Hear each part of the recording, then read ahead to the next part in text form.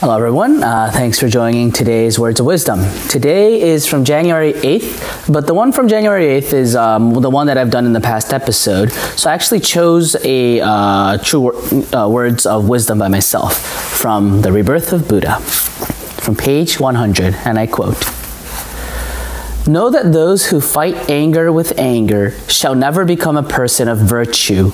You must never, ever give in to anger." End quote, by the Rebirth of Buddha.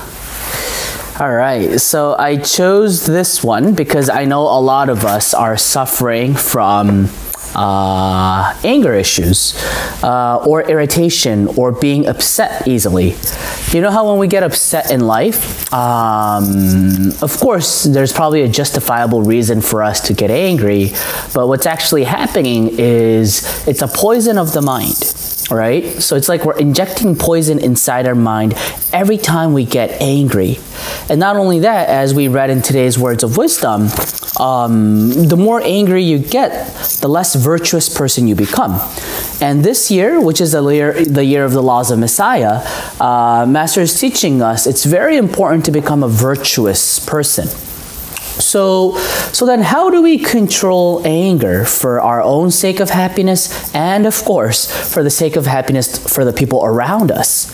One way is to know why we get angry. And in this Kyoten, the 10 Principles from El Cantare, Volume 1, in Chapter 5, page 173, he explains why we get upset. I'd like to quote from this Kyoten.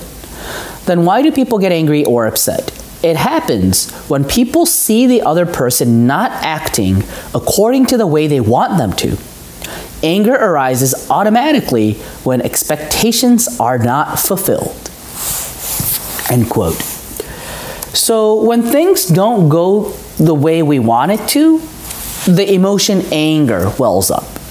But obviously, if you listen to it like this, if you look at the reason why we get angry from this kind of like, in really simply explained words, it's kind of stupid to get angry, right? Or it's more, it's very selfish to get angry if you think about that. So first thing, I think it's important to understand how foolish it is to get angry. It's better off not getting upset. So then how do we do this? However, we are a human being. It's a natural instinct that occurs from our biological, self-preservation, an instinct that we have as a human being. So how do we stop ourselves or stop ourselves from giving in to anger? One way that Master has taught us is the moment you feel an angry thought come out, before it comes out as your words, don't talk for 10 seconds or keep silence for 10 seconds. That's one way that Master has taught us on how to control anger. And within those 10 seconds, it's important to calm your mind. The second thing that he's taught us is, I'm just saying this off the top of my head, but going back to this Kyoten 10 Principles from El Cantare, he teaches us that the reason why we get angry is for selfish reasons, that things didn't go our own way. So the moment you get angry, stop yourself and try to look at that situation from the other person's perspective. There's probably someone else involved when you get angry, right? But when that situation occurs, place yourself in the shoes of theirs and try to see the situation from their point of view. And then you start noticing that, maybe he or she thought like this. Actually, that's very similar to the way I thought. If we're thinking similar things, isn't it unfair for me to just get angry? Now that's one train of thoughts. Also, just trying to seeing the situation from the other person. It'll give you, it works as a deterrent from you to getting angry. And then the second thing is try to see the situation from an absolutely third-person view. Totally someone else. From a completely objective perspective, how would you see the situation? Kind of like a mediator between the two persons involved.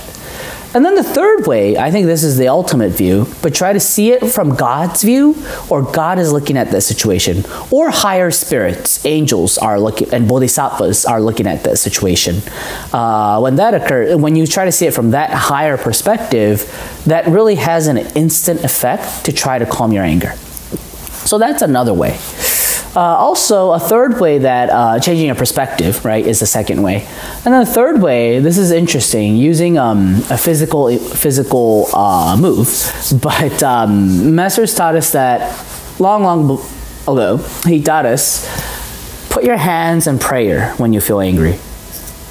He said that when you put your hands in prayer, it's hard for you to say harsh words or to give in to anger. This turns into like a block from you to getting angry. So that, of course, is another way. So please try using these techniques. Also, there's a full lecture that Master has given us. It's called Anger Management. It's less than an hour, but it's a phenomenal lecture. And Master is saying that controlling anger is the path to becoming a master. Meaning becoming a master is like the master of your own mind, and the master meaning a higher level in spirituality.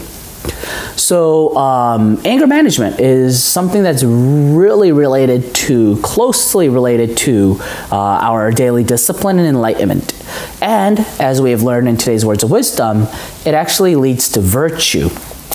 So let us all continue with the exploration of the right mind, using these points as hints. To close it off, let me read today's words of wisdom. Know that those who fight anger with anger shall never become a person of virtue. You must never, ever give in to anger. Thank you, Lord. And thank you, everybody, for watching this video. If you like these kind of videos, please like and subscribe. I upload this every day, and hope to see you again tomorrow. Bye-bye.